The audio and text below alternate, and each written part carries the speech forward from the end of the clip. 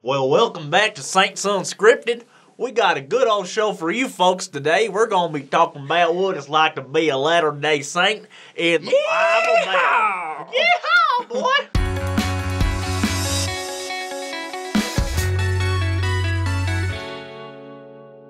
Alright, so this is an episode about the Bible Belt, and we are here with our good friend Jordan, who is from Georgia, Atlanta, Georgia. A little town like 20 minutes south of Georgia, so right in the middle of the Bible Belt. What's the town called? It's called Noonan. I say Peachtree City because people know that more, but Gotcha. What, Peachtree City? Peachtree Peachtree. Everything in Georgia is not like Peachtree. Peachtree is like a peach. I think it's Peachtree like a Petri dish. Like yikes! Please rename that town. big juicy peaches everywhere. Okay. Well, I'm also from the South, kind of. I'm from Cypress, Texas, which is Texas is kind of the South, but kind of not. You know. Yeah, you're like getting to like the edge of the belt. Yeah, like we're Southerners, but like. like. Texans don't really like other Southerners that much. Nope. It's like we like our, like we'll deal with some Oklahoma people, like a couple of Arkansas guys, but anyone else, like, sorry, you don't cut it, you know? I'm also from the south of Washington, and it's really cool there. Northwesterner. Although, to be fair, before I lived in Texas, I lived in Rockville, Maryland, so I'm not really a good Southerner. It's even worse. I was raised Let's have Jordan on the show. Yeah, exactly. Yeah. Bye, okay, guys. we'll be right back. Okay. Yeah, exactly. I don't say y'all, I say you guys. I don't wear boots. you I Do don't. you say fixin' too? No, of course not. No, Okay. I don't think Then We're you're fixing definitely to not that from the before. South. We're fixing to live. But Houston, you've got like there's different accents in Houston, so like the Houston, like, we're fixing to leave, or it's like, hey, we finna leave, like that, where they just put all their words together. Yeah, Like that South happens. Houston kind of a Yeah. thing. But Latter-day Saints growing up in the Bible Belt, it can be hard for them sometimes. Oh, yeah, definitely. I think because in the Bible Belt, it's just everybody has been going to the church since forever. So everybody's had all of their beliefs ingrained into them. And I think that when you're a member of the Church of Jesus Christ of Latter-day Saints, our church is targeted. I swear. It's like For real. everybody in high school growing up, you would always come to church and there would be days where it was like, oh, my pastor, we had anti-Mormon Sunday today. And I'm using Mormon because back then we could say Mormon. And so they'd say, well, you know what? Like, this is what he told me this weekend. And I was just like, That's so well, sad. actually, that's, that, and sometimes it was usually put into a way. Half-truths. Yeah, it was Yeah. half-truths or put in a way to make us, like, put in a bad light or negative. But, yeah, so it could have been hard, but it was also really good. It's really great because a lot of people are very Christian and they've got that Christian background, but it just comes with the fact that a lot of times they're just told a lot of negative things about us, about the church. And so that kind of make it a little bit difficult. Yeah, I think... it's interesting because I lived in San Francisco, which is a very secular city and very LGBT city, right? And so being a Latter-day Saint in San Francisco and recognizing that right now in America, our church does not have the best relations with the LGBT community. We're working on it, right? But I got way less crud there for being a member of the church than I would get in Texas, which is like, and you would think Christian conservative South, secular LGBT California, who was going to treat me better? But it was the secular LGBT, because they had, a lot of them came from different parts of the country where they were bullied because they were gay or they were treated badly, and so they know what it's like to be ostracized and to be treated unfairly because of being a certain way. And so they didn't do that to me. But in Texas, it was like, my pastor said this, y'all believe this, therefore I'm going to say this, it's a false Bible, false Jesus, you're going to hell, it just, all these things. And no matter what, no matter how much logic I would use, no matter how many facts I would present, no matter what, it was just, nope, it's a different Jesus, nope, like, you couldn't get through. I don't know. I think people need some encouragement sometimes. Well, and that's the thing. You can't use logic or reasoning. It really has to come down to, this is what I believe. This is what I believe. This is what I know to be true. One of the the biggest problems that people have with the church is our belief in the Book of Mormon. Sure. And they cite the Bible verse that says... No other scripture. Oh, yes. Do not add on to Thank the... you. Which Thank is... you. It does, and you're like, but out of what context, you put it in Right. context, it can't Exactly. even mean, But And I that- try to tell them, you try to Yeah. use that logic and you say, well, that's kind of out of context. You give them a historical background.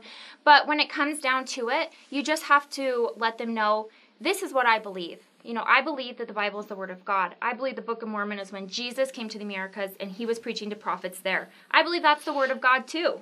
Right. That sounds familiar. Yeah. Article of Faith number.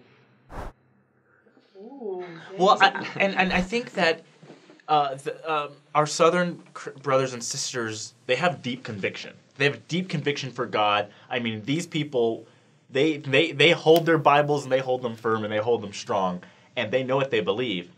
And it's very evangelical, so their whole thing is to evangelize. So if they feel that they see someone who does not agree with them in their religion, they say, oh, we have to save them. We have to change what they believe.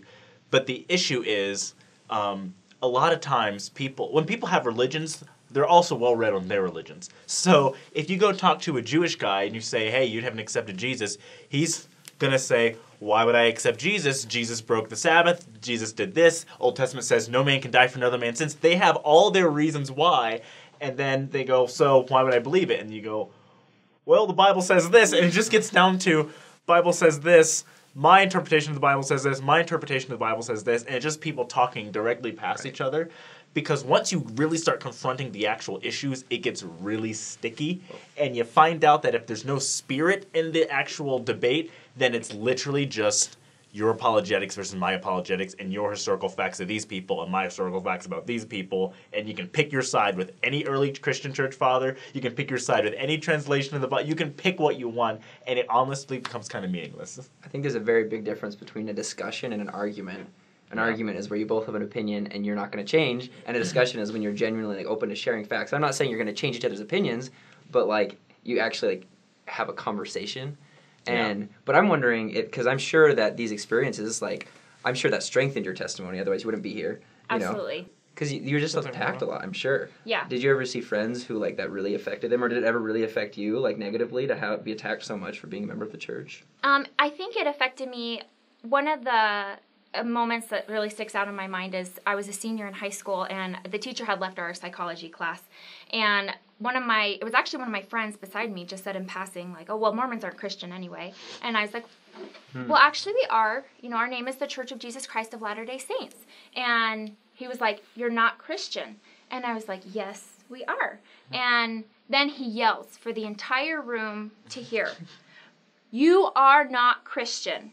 And in that moment, it was like one of those TV scenes where it pause and everybody looks at you and spotlights on you.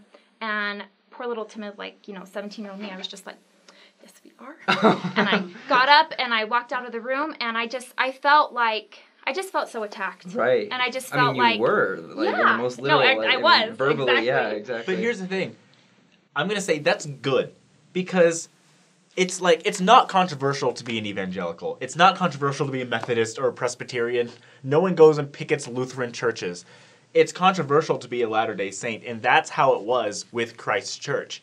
They were the Jews who had the newest law, and Jesus Christ was actually literally just changing things.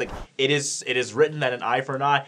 Don't do it. He's like, you have heard this. It is written this. I'm literally changing it. I am the new guy. I am in charge. I am sent by God. And the rest of the Jews are like, their doctrines are different. They're changing things. They're not following the law. Everything they're doing is different, but they're still Jews. In fact, they were the best of the Jews because they had the most current information. And that's us today. We don't, we're not invited to the rest of the Christians' parties. We don't get included. But Jesus Christ and his church weren't. His disciples, they were not included. And the real church is never going to be the accepted, popular theology. It's never going to be that way. And so when they yell at you, or they say you're not a Christian, or they challenge X, Y, and Z, or they give you half-truths, or do whatever, remember, they did a lot worse to Jesus Christ, and did a lot worse to his apostles. So you're in good company. But remember, by not fitting in, you are standing with the Savior. And a question that I kind of had for you, because you said you grew up in Southern Washington. So I feel like Oregon. Dang it. No, I said Southern Washington just as a joke. So, Oregon. Got me. My grand overview of living in the Bible Belt, growing up in the South, is that a lot of people, what you said, they have the best intentions. They feel like you're going to go to hell if you don't believe what I believe. You're not going to be able to be saved. So I need to tell you what to do to be saved. But at the same time, they just didn't know how to maneuver talking to you about it. And so when you would say that you're a member of the church, you'd either have people attack you, you'd either have people say, you know, oh, that's fine, and kind of like, in the South, we'd say, like, bless your heart. You know, I'm sorry, sweetheart. Bless your heart. I'll pray for you is another one. Thank you. I'll pray. That's Southern for screw you. Like, Thank I'll you. pray for you. Like. Thank you. Please do. I need it. And so, or people, you know, they'd have these other misconceptions where they'd be like, wait, so how many moms do you have? Right. So what was it like, you know, kind of juxtaposition to the South? Well, I mean, it was actually a lot more, because Oregon's very liberal, at least where I was from. And so it was really interesting to see that very few people actually had any conception whatsoever about, or any concept whatsoever about what the church was. I remember hearing one joke where I was in middle school and this kid, I heard him, like, he was down the aisle from me, and he said to somebody, like, oh, what are you, Mormon? And then my friend and I look over and we're like, well, we are. And he got all red, like, oh, I'm so sorry, you know, because he didn't know, because he thought he was being funny. And it was cool because in my small town, there was about 500 kids in my high school. And so we were all really good friends and really close. And at the end of the day, my best friends in the world were members of different Christian congregations because they actually held the same beliefs as I did. They actually were more religious and righteous than a lot of people who were members of the church. Because I had a lot of friends who were members but less active. Right. And so I was more friends with people from these different congregations because they had the same values as I did. And so it was really interesting to grow up in that environment where, like, it wasn't a threat to be a member of a different church because we all believed in Christ. And I think that's the way it should be, right? So I've got good friends who are not in the church, but our goal for, like, we have the same goal for society. Right. We want to have people to be happy. We want to take care of the poor. We want neighbor to be able to live next to neighbor and, like, things to be good. You don't have to agree on theology because at the end of the day, the reality is people believe in their religion because of everything that shaped them in their life. You can't judge someone who is in a different religion unless you've walked everywhere they have walked, right? And I think if anything, one of the coolest experiences I've had is that if you truly care about someone or love somebody as a human, that you support them in their beliefs. And that was what I found a lot, is that when I was tested, the people would come to me, like, to invite me to a party, and I had friends who weren't members who would be like, oh, well, he doesn't go, you know? Or, like, you know, when they're passing, like, when they're going to drink, they'd be like, oh, Justin, there's going to be, like, alcohol at this party, you probably aren't going to want to come. My friends, they protected me because they loved me. And the same way I would protect them, even though they believed something different than me. I had a friend who was a Seventh-day Adventist, and so we had sporting activities on Saturday, and they wouldn't go. And it was really hard for him to say no, but I would always come up and be like, hey, like, it's cool, and I would stand up for him. I won't be there tomorrow. Exactly, like, because that's his belief, you know? Yeah. And it's not like we're saying that, oh, you know, your Seventh-day Adventist friends were, like, giving you books about Joseph Smith's doctrine, like, here, this is good. No. We're not saying that they have to compromise their beliefs, right, but you can support them in their standards. Exactly. So I did a fireside recently, and I invited one of my Protestant friends, and I was asked to speak about, you know, how I gained faith in Jesus Christ by, you know, discovering and embracing the restored gospel.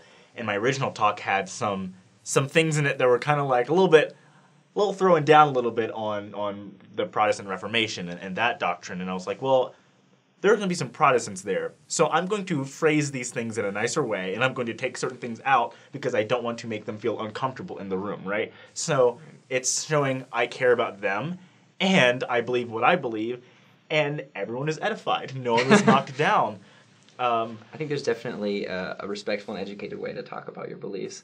And I mean, we could all learn from that, but I'm sure it'd be very difficult to handle those situations in the Bible Belt where you're getting attacked mercilessly. Right. And look, it takes a lot we've of all patience. done some Bible bashing too. Like, we've all been there. You've probably seen me do it. So something I think is important to notice and to take into account, there are a lot of Hindus in our country. Not as many Hindus as Latter-day Saints, but there's nice many Hindus. Yeah.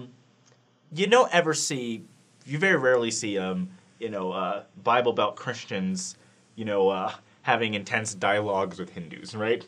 It's kind of like, I mean, it's also almost impossible to debate with a Hindu. They're incredibly smart, and so you can't do it. But, like, there's not really that attitude towards them as there is a very negative attitude towards us. And that's because in the United States, we don't have this history of intense persecution towards Hindus. So early on, our church was persecuted heavily. Driven from the state, I mean, houses were burned down, people were killed, and people often like to justify it. And they say, oh, Joseph Smith did bad things, yeah, I guess, but that doesn't, if you think that doesn't justify children all being the murdered and, atrocities that were like, happening. you know, all these awful things. So that happened, and then there was just, American society sort of was a sponge, and they just soaked up prejudice. In the same way we had prejudice against, women and blacks and Native Americans and Hispanics and Chinese people, like, the same thing it was also with our religion. There was prejudice, and those things get passed down. A big reason why the evangelical Bible Belt does not like our church is because of the prejudice handed down from their fathers and their fathers. It's not strictly about theology. If so, you guys would have a big issue with Hindus. You'd have a big issue with Buddhists and Confucius, and you don't. You have an issue with us in particular because of the history of prejudice in the country. And that's the biggest reason. And people will try to say, oh, we have a different Bible, but that isn't. It just comes down to people. We have things in our country that we've passed down that are bad, and we need to work on it. But you're never going to actually build the best society you want that I think the Savior is approving of if we're being hate-filled and if we're knocking people down, if we're lying about their beliefs, and if we're, going out in front of their temples or their churches or cathedrals with signs and saying, you're going to hell. I mean, that's just not what Christ wants. And I just want to also make the point that a lot of people, they are so kind. You will go there, and Southern hospitality is a true thing. You'll go to the grocery store, and by the time you checked out of Walmart, you know about her 5 kids and who's doing good and who's not. But it just comes down when it's that religious conversation, when you're trying to find not common ground, but when you're just trying to have a mutual respect for each other. And that's where kind of the disconnect happens. Yes, but it's getting better because people, especially our age, people are getting more, although people aren't as religious, people are getting more understanding. So maybe we can show people that religion is good, and even though we're getting better, we're getting to the place What doesn't have bad stuff? It's true. Who's perfect? The South does not have bad food. Can we be honest about that? Southerners can cook very well. Cheeks. I mean, my gosh. Utah Mexican food does not cut it. It just doesn't cut. Utah barbecue? Come on. Let me tell you. And he's just anywhere in the South. Hey, can you barbecue? You bet I can, brother. Like, they just know what they're doing. It's just good. We hope that y'all have had a good show now, you hear? And we're fixing to end this show. And The gonna stars at night y'all are big and y'all go bright. hit that button now. Yeah, They've been the notification We're button. probably offending a lot of people right now. This is probably so wrong. Sorry, Mom. Yeah. I'm not a part of this. I'm trying. Anyway, yeah, we're on Facebook, Instagram, and Twitter. Subscribe below, click the notification bell to notify when videos come up. Share this video with all your friends. Comment below. Let us know what you think. And Adam Perez, stop leaving mean comments. Yeah, Called out. okay.